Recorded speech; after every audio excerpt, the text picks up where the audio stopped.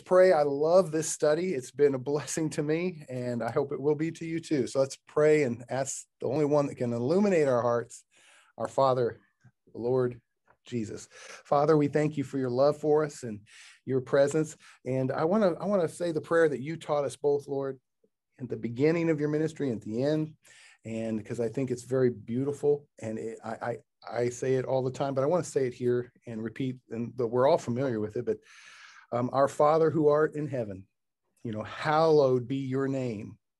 Your kingdom come, your will be done on earth as it is in heaven. Give us this day our daily bread, and forgive us of our debts as we forgive others. And Lord, lead us not into temptation, but deliver us from evil. And why? Because yours is the kingdom and the power and the glory forever and ever. Amen. All right. I say that because, again, it's a prayer that I probably say daily. And God and the Holy Spirit just opens my heart to illuminate parts and stay on those parts for a while. Like, give us this day our daily bread, which is what we're doing today. God's feeding us his word, which is his bread, the bread of life. He says, man shall not live by bread alone, but by every word that proceeds from the mouth of God. And he has such a rich feast. Every time we get back into it, don't we? Every time you study his word, you're just blessed, and because that is something that's that relationship we have through the Holy Spirit with God, our Father. And it's beautiful. We're stepping into a section here in Luke chapter 18, where Jesus addresses prayer. He uses us several things through this, the author of Luke, the doctor, inspired by the Holy Spirit, to teach us about prayer, among other things. And it's so beautifully rich. The context, to give you a little background, if you step back into chapter 17 toward the end, Jesus is talking on end times. In fact, the discussion was kind of set off by the Pharisees in verse 20, when they asked by the Pharisees when the kingdom of God would come. And he answered them and said, the kingdom of God does not come with observation. The Pharisees were looking for this kingdom to come take over the Romans, to set up. It doesn't come with observation, nor will they say, see here or see there, for indeed the kingdom of God is within you. And Jesus was giving the Pharisees who were looking, a certain direction, he says, you need to step back here. None of that's going to happen until the kingdom of God comes in your hearts and you become a part of it, that you'll get to witness the kingdom coming. Otherwise, you'll be under judgment. We know that you're eternally damned. You're separated from God by our sin, because God has wrathful against sin. The wrath of the Lamb is upon us apart from that. And so he gave them that. But then he went on with his disciples privately to tell some more details about the end times. And you can read that at the end of chapter 17. So the context is end time events, the rapture, the tribulation. He hits on some of these things. And then he with the disciples there toward the end of that discussion, when he comes to verse 37, and they said to him, where, Lord? So he said to them, wherever the body is, the eagles will be gathered. Wherever Jesus is, where the church is coming, the body of Christ coming back with the church, hey, that's where everything else we're going to be gathered together. That's coming, and I want you to know that. But in the meantime, chapter 18, verse 1, look what he says here. Then he spoke a parable to them, that men always ought to pray and not lose heart, not faint, not grow weary. Jesus says, men should always pray. In light of the end times, which you and I are in these last days, he says, don't stop praying, or you will lose heart. Don't lose heart. Stop praying. And now he's going to illustrate that with some stories, some illustrations and parables. Back in the World War II, when London was bombing in the campaign from the Nazi Empire against Britain, there was a phrase that came out of that. Nearly every night, Britain was bombed, and they would be heading to shelters. You know the story. They would send the kids out into the countryside. It was a time of terror and great fear, and whether you'd make it through the night. And this phrase came out of that time, which really points to, and probably came from this verse or verses like this. That phrase was, if your knees are knocking, kneel on them. right? If your knees are knocking, if you're quaking because those planes are flying over, kneel, start praying. And in prayer, we are strengthened. We are encouraged. We are emboldened. It's amazing what the Spirit does. So he's telling us we ought to be in prayer here in verse 1. So don't despair, be in prayer. Yes, it rhymes. I thought Pearl got it. He was like, don't despair, be in prayer, right? So verse 2, he goes on to give, now we're talking about prayer. He's going to give an example, a parable. He says, there was in a certain city a judge who did not fear God nor regard man. Okay, as a judge, an ungodly judge, he's not afraid of God. There's no fear of the Lord in him. He doesn't fear what man say. He's just this probably prideful, cocky, judge. Now, there was a widow in that city, and she came to him saying, get justice for me from my adversary. Get justice for me, she would cry to him. And he would not for a while. But afterward, he said within himself, though I do not fear God nor regard man, yet because this widow troubles me, I will avenge her, lest her continual coming, she wearies me. Now look what the Lord says. Then the Lord said, hear what the unjust judge said. And in verse 7, and shall God not avenge his own elect who cry out day and night to him, though he bears along with them? I tell you that he will avenge them speedily. Nevertheless, when the Son of Man comes, will he find faith on the earth? Now, this verse, it did in my heart for many years. I took it as, okay, this is a verse that we need to be continually on God. We got to keep asking him over and over and over. Don't stop asking him. In fact, you need to ask him to the point he's just weary of you, of coming to him. And he's like, okay, I'm going to do what you want. All right. You've asked, you learned your lesson, right? But we find in the parables that Jesus gives, there's both contrasts and there's comparisons. Now, this is a contrast parable. So that is not the point of this message, of this parable. Remember, we're talking about prayer. This is a contrast. And I like to illustrate that for you here because it's so beautiful and it's encouraging and it's exciting. We see here we have a widow in this and we have an unjust judge, right? That's the comparison. Then we've got a comparison to who? Our Father, our God, and us, his children, the bride, okay? So one, you have a widow who has very little legal standing in her day. She didn't have a husband. In that culture, they could ignore her, that she had no real way of getting help because it was all through the men in that culture. And when you were a widow, you just didn't have that. And so the judge could easily, I'm not going to do anything with this widow. That's just not our way. But she kept coming. Okay. She kept coming. And because even though he was an unjust judge, he did give it to her. So the contrast here is being painted for us. Okay. How much more our God, our Father, our Abba, who loves us, when we come to him, is he going to respond? And here's what, so she didn't have legal standing. She was a widow. Who are we? We're the bride of Christ. We have a husband. All right, that's one comparison. She was alone. We're not alone. We have the Holy Spirit. We have the down payment. We have God in us, right? She was poor. We are rich. 2 Corinthians 8:9 tells us that we might have the riches of God in him. I love that. I'm going to turn to it. 2 Corinthians 8, chapter 9. 2 Corinthians 8, verse 9. Says here, beginning in verse 8, says, I speak not by commandment, but I am attesting to the sincerity of your love by the diligence of others.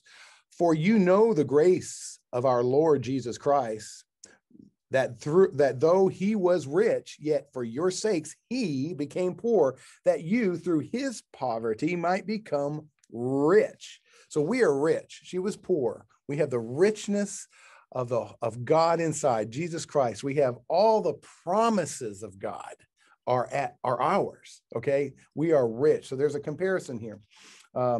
She had no lawyer. Who's our lawyer?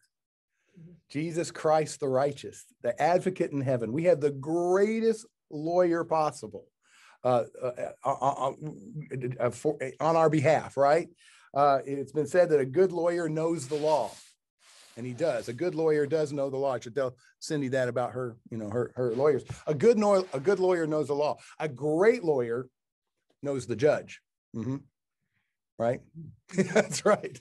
And does Jesus know the Father, the judge? He's into it. He knows the judge. Our lawyer is awesome, and he knows the judge. So, fifthly, the judge in this story was a grumpy judge who did not fear God. Contrasted, as I said, to our judge, a loving Father, our Abba.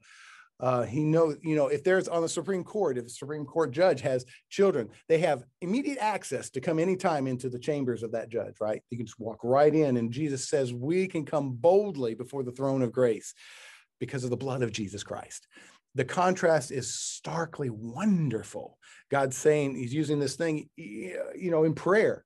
You got those that pray, and they say these many words. The Pharisees say all these words. He's like, I'm your Father. Just come and ask. I will. And he's going to answer that for us here in a moment too.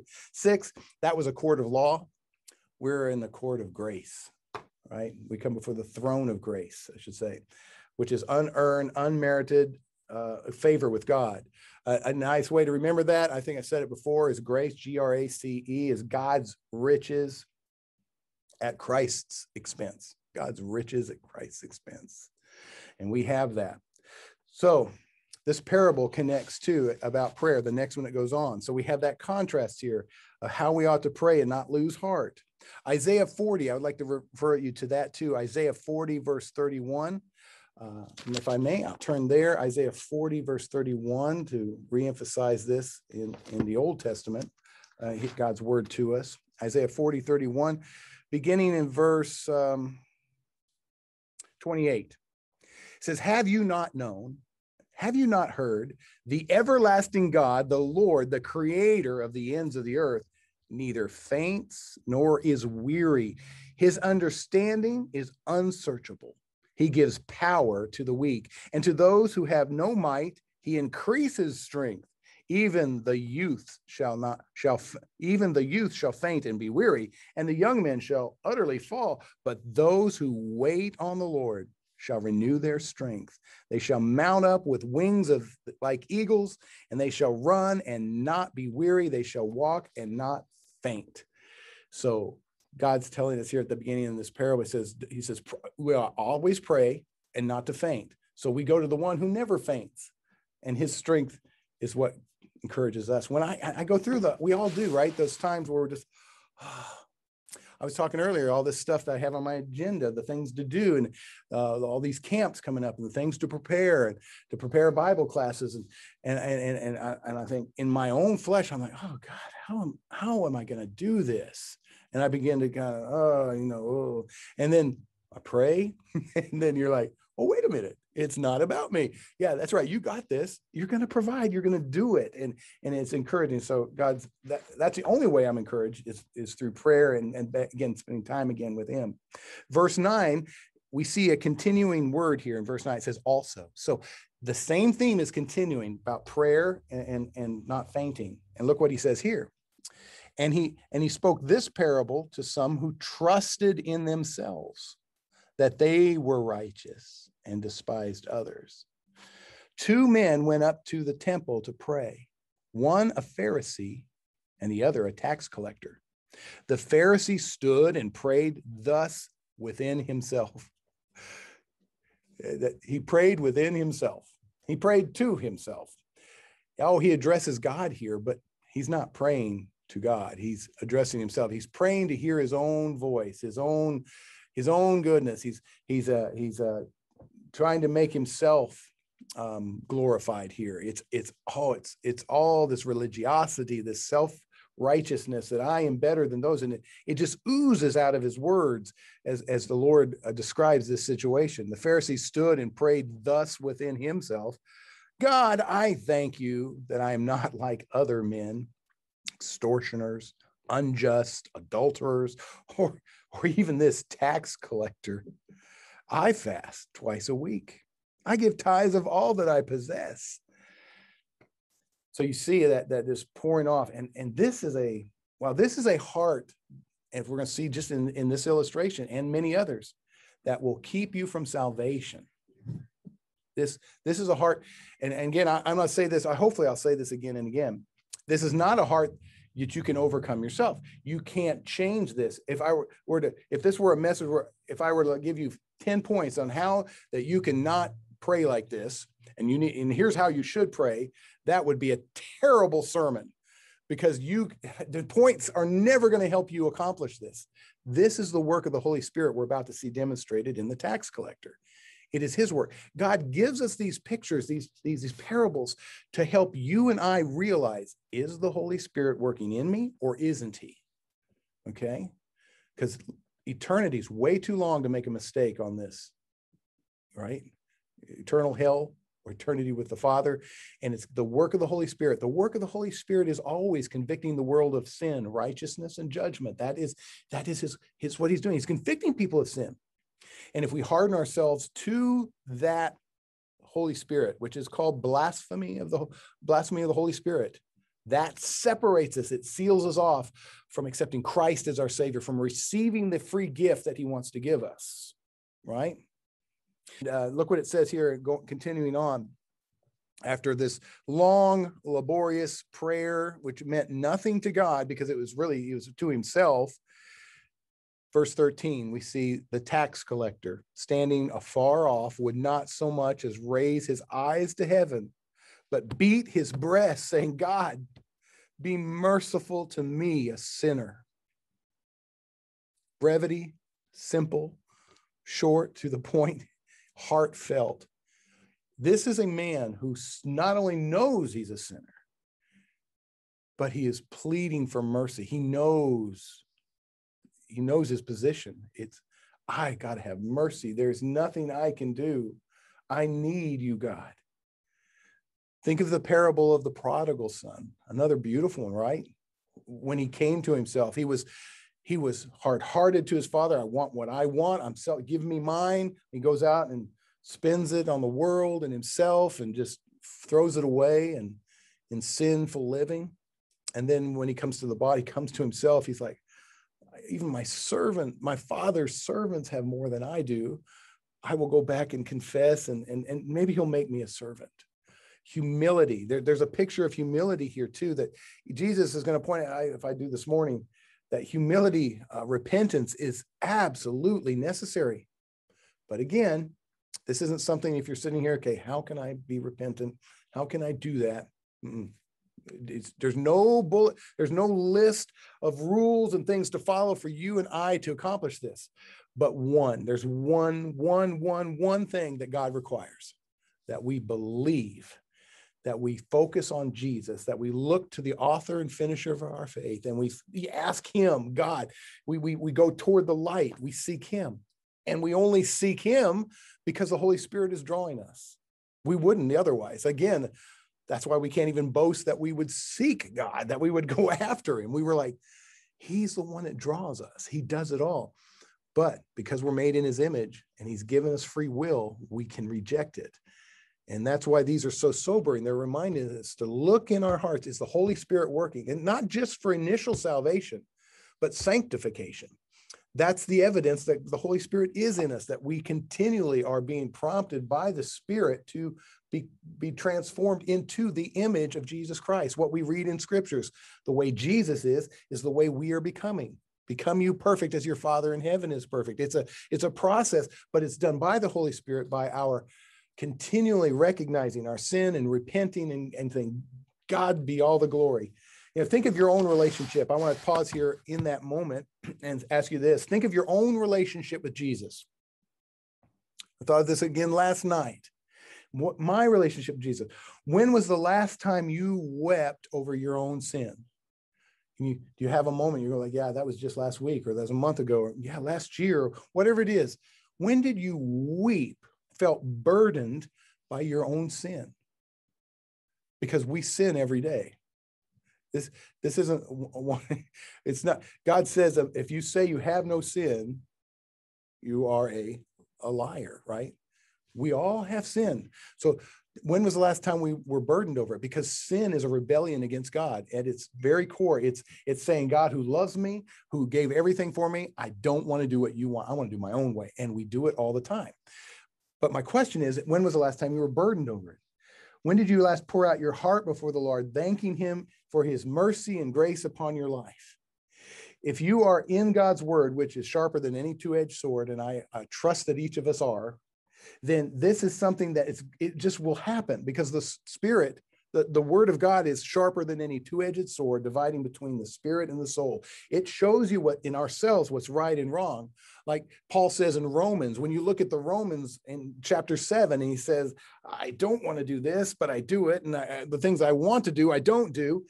There's this battle going on. And at the end, he says, thanks be to Jesus Christ. He's the one, right? The focus comes always back to him. And that's how you know the conviction of the Holy Spirit, because you're drawn to Jesus. But seriously, if you've not wept over your sin in a long time, my encouragement to you is, you look, I seek the Lord Jesus, read your word. He will bring you to these points of just like you're looking into the edge of hell. You're like, that is where I was going. That pit. That was me. That's where I'm destined because of my sin. This sin I see coming out of my flesh that dwells still in this body that has not been renewed. That would have taken me right down there.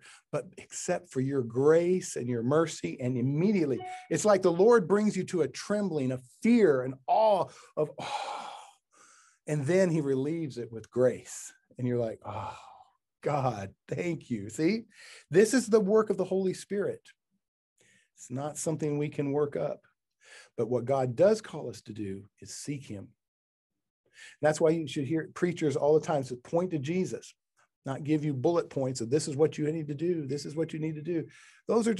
That's not it. Jesus Christ is the answer. And that's where we got to focus. It's his shed blood. It's his victory on the cross that overcame everything, leading us to fall down in grateful thanks and admiration. It's the gift of the Holy Spirit whose love has been shed abroad in our hearts, right?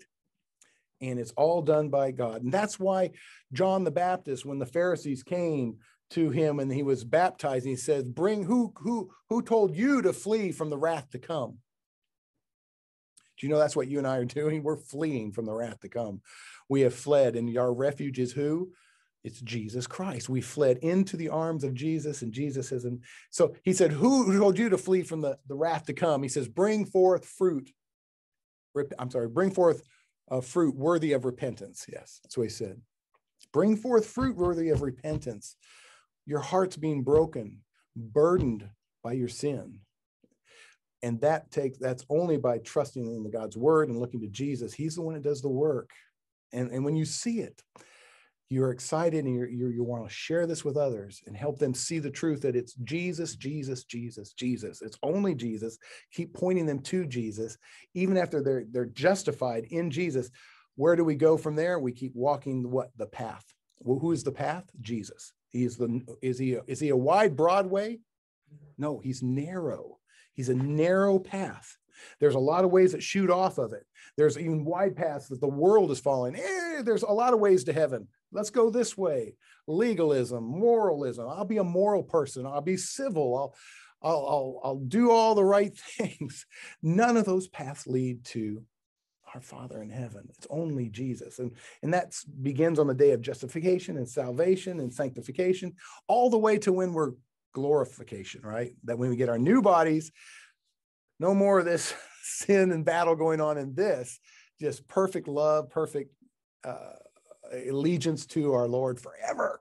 And that's coming. So there's this picture here that we of course see there in that parable of the Pharisee, the two different attitudes. And now he's going to express it even more. He takes it further. This is so beautiful. Let's see, he went down, the other one justified, he himself will be exalted. I didn't finish it, did I? So verse 14, I tell you, this man went down to his house justified rather than the other. There's that word justified. He saved, salvation, justification. How was he justified? We're getting a picture here of it, of a part of it, and we can put it together with the other pieces in scripture. It's repentance, it's belief, which is tied to repentance, it's humility. It's coming to God humbly. It's not like, okay, I'll take you, Lord. Yeah, save me. The Lord is my Savior. No. There is a definite recognition of sin because we're all sinners, and it's the Holy Spirit that convicts us and opens our hearts and minds to see this truth. And you put these things together, and you can see a clear picture of what is required of us. It's just to go toward Jesus, go toward the gate, the light, that's through the gate, and he does the work, and he gets all the glory. But these things show up in us because of the fruit of the Holy Spirit in us, is what's happening. All right.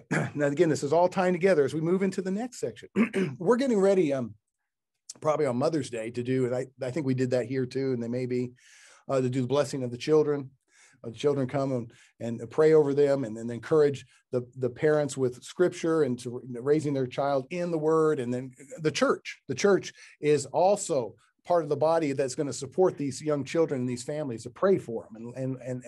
And Jesus had children come to him. Look what happened here. He says, they also brought to him infants to him that he might touch them. But when the disciples saw it, they rebuked them.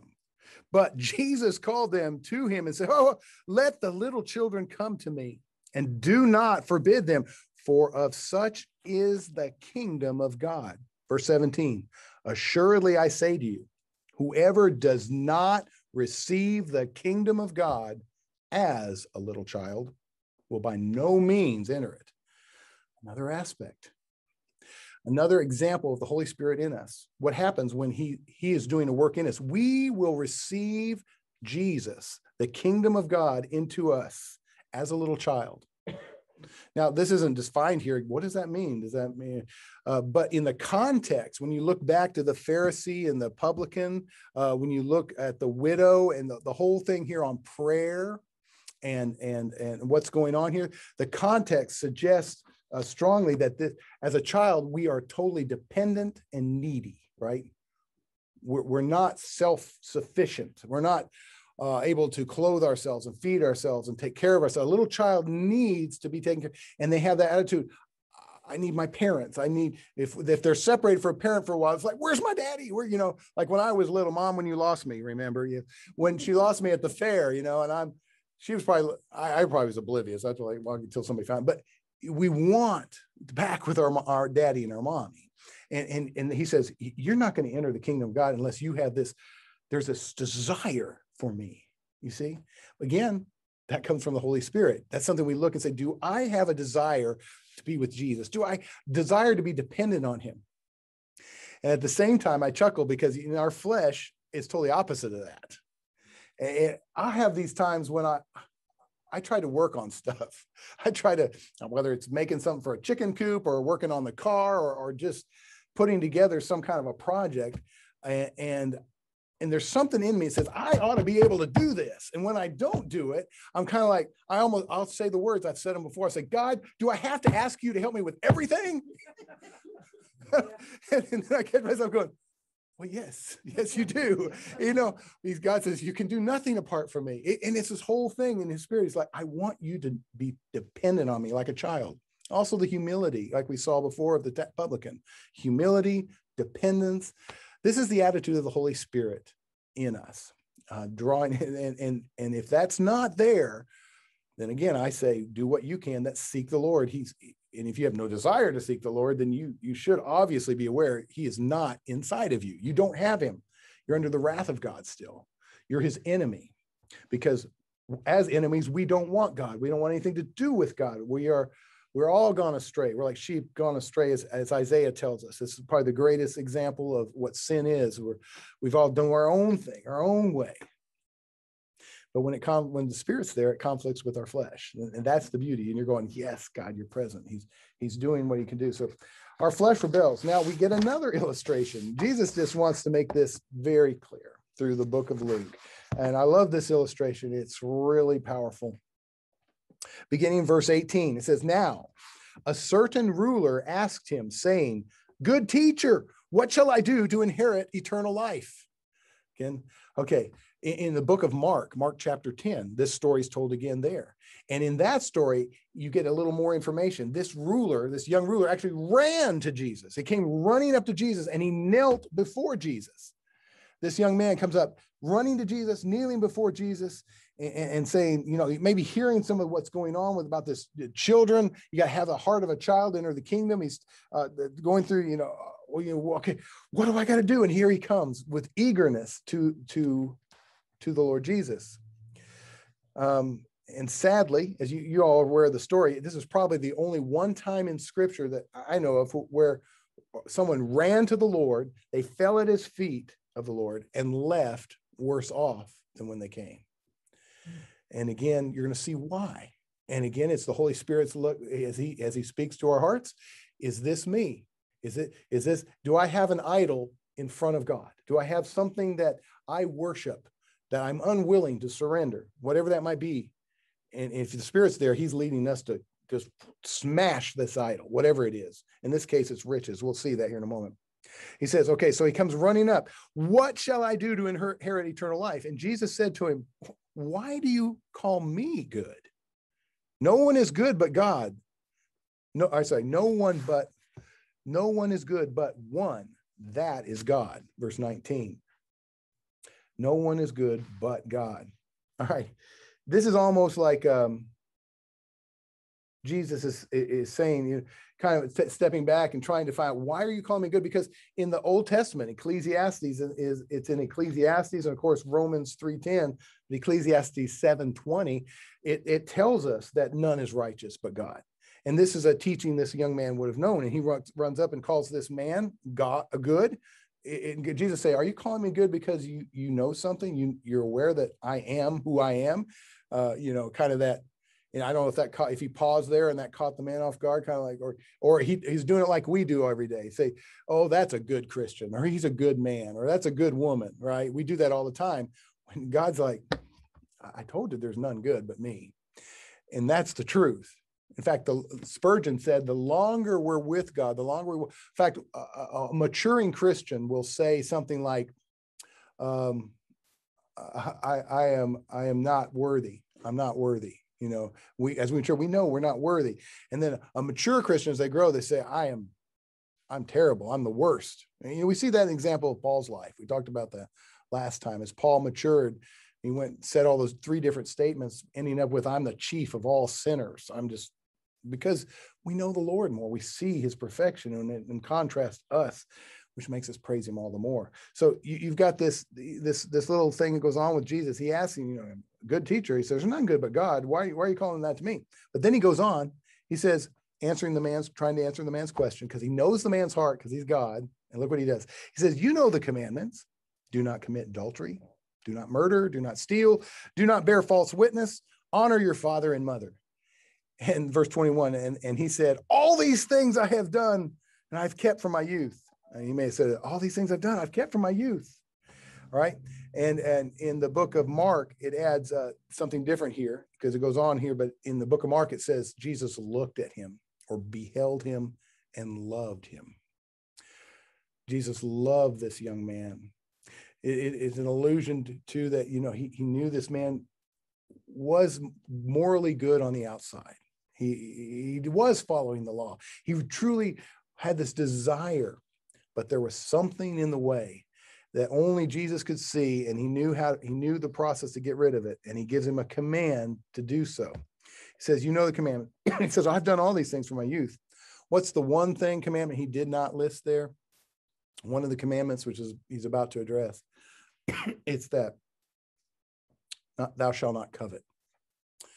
And coveting is wanting things, acquiring things, and beyond what your needs are. It's wanting more and more and more stuff. Kind of like you see those shows about hoarders, right? Where they're buried alive in their house because it's this covetousness that just controls them. It's an idol. So Jesus said, when he heard these things, he said to him, you still lack one thing. Sell all that you have and distribute to the poor, and you will have treasure in heaven, and come, follow me. But when he heard this, he became very sorrowful, for he was very rich. This man had this one block. Jesus Christ, who is the way, the truth, and the life, whose desire is that all of us be set free. He desires us all to be set free. And we said in the book of John, he says, if you shall know the truth, and the truth shall set you free. And he saw what was keeping this young man in bondage, what was keeping him from eternal life. And he was given the opportunity right there. Kill it, throw it away, come follow me. And it says the man went away sorrowful, and we never heard from him again in Scripture. Lord willing, he did turn, but it's not recorded. He went away from eternal life, from the light of the world, from Jesus Christ. And those verse 24 says, when Jesus saw that he had become very sorrowful, and this word can be taken two ways. It either means he was very sorrowful, or that Jesus was very sorrowful about the situation. It can be either way. And I tend to think it's both. How hard it is for those who have riches to enter the kingdom of God. Why is that? How hard it is for those who have riches to enter the kingdom of God, because they become a substitute for God. They crush humility, neediness. A child needs, right? A child desires to be taken care of, because you have everything you think you need. You're fed every day. And of course, we live in that country, and you can see that's the result, that we've turned away from God because we have everything we need, we think, but we're blind and naked, not knowing truly what we are. But that's the case here. He says it's so hard for a rich man to enter the kingdom of God. Then in verse 25 it says, for it is easier for a camel to go through the eye of a needle than for a rich man to enter into the kingdom of God. Now, there's been different thoughts about this, and I'm sure you all have heard various things on it. One is that it's literally like if you have a needle and you try to stuff a camel through it, that's how impossible it is. You can't do it. So with man, you can't do it. That's one interpretation. Another is that there were these huge gates in Jerusalem, in that area in times past, that had a smaller gate within the gate. That at night the big gates were closed, and then the smaller gate would only allow a man to pass through it. But there was the thought that a camel could go through it if you took all of its pack, all of its burdens off its back, removed everything, and it would get on its knees. Then it could just get through. I like that picture. Whether that's exactly true or not, but it's a beautiful picture. It's what he's saying here. He's telling that man, drop your burdens. Your burdens are your riches. That's what you're clinging to for life. He says, get rid of it. Give it to the poor. Come follow me, and you'll have treasures in heaven. Get on your knees. Humble yourself as a child, as this penitent tax collector. Get on your knees and know that I will supply all your needs. Don't depend on what you see, but on the Lord Jesus. So you again have that picture. But he went away sorrowful. Now look at this. It says in verse 26, and those who heard it said, who then can be saved? And why the disciples do this? Because in the culture of that day, those who were rich, it was taught that shows that they were spiritually right with God. God was blessing them because they had wealth, and the Pharisees were wealthy. And so their mindset was like, if you have riches, that's an example that you've done the right things, all the good things. You followed the law. You're being blessed by God. And that's a trap. It's being used today. There's so many that are teaching the health and wealth gospel. If you're following God, then you're going to be driving a good car. You're going to be living in a big house. That has nothing to do with those blessings. God, in fact, tells us that many of us that are followers of Christ will suffer persecution. We will go through hardships and pains and sufferings, and we do. There's all those sufferings and things that we go through, but in it all, we still bless the Lord, his name, and give him praise, regardless of what happens, whether riches or not riches. Not that riches are bad. Jesus is not saying that, but he's saying the love of riches, that you make that your idol, that is bad. And if any one of us has that in our life, that is our stumbling block, then yes, God's saying, get rid of it. If that's an idol, in fact, he even takes it further, say, if your hand causes you to sin, cut it off. Not that we're supposed to cut off our hand, but he's telling you to take it seriously. Eternity is way too long to be deceived and go the wrong way. But he said these things are, And I love this. I love this. Verse 27. But he said, the things which are impossible with men are possible with God. And that's the gospel. That's the point. The disciples are going, still thinking about law, rituals, keep it, good, blessings. And God says, none of that gets you into heaven. But with God, it's possible. And it's his righteousness, as we know. And Peter said, we have left all to follow you. And he said to them, surely I say to you, there is not one who has left house or parents or brothers or wife or children for the sake of the kingdom of God, who shall not receive many times more in this present time and in the age to come in eternal life. Beautiful truth. Verse 31, we'll wrap it up here. Then he took the 12 aside and said to them, behold, you got to keep in mind, they've just heard all these things about works. The Pharisees earlier raised the question, when is the kingdom coming? The mindset, of course, of the Pharisees is that he's going to overthrow the Roman government. And there's all these preconceived false ideas that they're putting the horse before the cart kind of thing, or the cart before the horse, as scripture shows, because Jesus is coming back to reign and rule. But before that happens, this is what's going to happen. And so he's giving them that truth again right here. But I want to end with this one thing. It's so beautiful for you and me in our when we read scripture. I love this. But verse 31, he says, he took the 12 aside and said to them, behold, we're going to Jerusalem, and all things that are written by the prophets concerning the Son of Man will be accomplished. Guys, all of it's going to be accomplished. The suffering servant, the serpent striking the heel of the seed of the child that would come, the Messiah, right? And he said, for he will be delivered to the Gentiles and will be mocked and insulted and spit upon, and they will scourge him and kill him. And the third day he will rise again. Now look at verse 34. But they understood none of these things.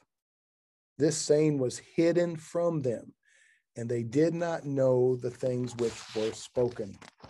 It reminds me of when Jesus was with Peter, washing his feet, and Jesus told Peter, he says, what I'm doing, you don't understand right now, but afterwards you will. Okay. It's the way it is with God's word. God tells you and I, be in his word, read his word. You're going to read it many times and go, I don't get that. I do this all the time. I don't understand this part, Lord. That's okay. God says, wait. The Holy Spirit will illuminate you to understand it when the time is right. But don't neglect putting it in your heart. I've heard so many give the excuse, I read that and I don't understand it, so they don't read it. Oh, no. God says, put the word in your heart. Keep it there. God will give you understanding. And when that happens, it is such a joy. You and I experience it when you're awakened, and it's something you'll read. And you may have done this too. You've read it many times. And all of a sudden your eyes are open and you see it and you go, oh, so stupid. Why didn't I see that before? Right? You're like, but that's the Holy Spirit. That's God working in you. And it should remind you as a joy. That's that relationship you have. And God will let us know when we need to know it, but keep putting his word in there. I'm going to read my Bible and pray. A great way to start the day. So keep that in your hearts and enjoy that. Let's pray and we'll break. Father, thank you for your love again. Oh, thank you so much. Thank you for your blessing us with your word, and thank you for our time and fellowship here together. I pray you'll continue to help us to just encourage one another and grow together in you. And we're on a journey, Father. We know that. We're following you, and we thank you for your grace and mercy when we stumble and fall, and you keep bringing us back on the path. It's in Jesus' name we pray. Amen. Amen. I'm the mental one. All right, Mom, I love you. I'll see you. Love you too. Have a wonderful day, honey. Do something about those lips, okay? I don't know what it is with these. It looks like you have this dark tan with these. I think you've got a filter on because your lips are jumping all over the place. What is going on?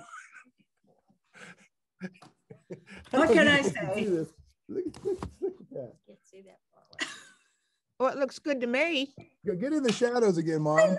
Now I see it. Now I see it. I don't have any lipstick on, but it looks like I got it smeared all around my face. Oh yeah, I see it now. Mine doesn't do good. Or does it? Let's see. It's just me. Did you see that? No. That's weird. The lighting's not the best here, that's for sure. See Oh, I see what you mean. if yours looks that way. And I do and you don't. That's really weird.